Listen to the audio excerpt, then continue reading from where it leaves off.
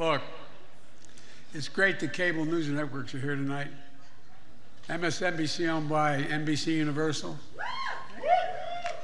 Fox News owned by Dominion Voting Systems.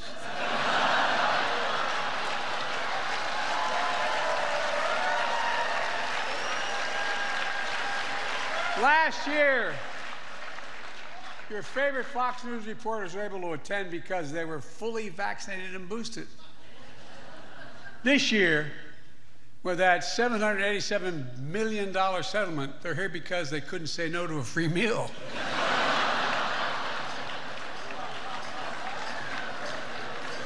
And hell, I'd call Fox honest, fair, and truthful, but then I could be sued for defamation.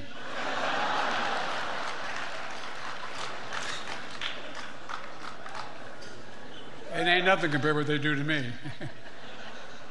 Look, I hope the Fox News team finds this funny.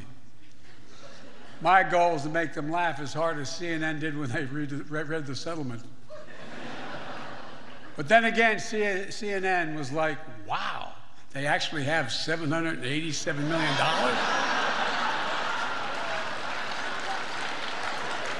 Whoa.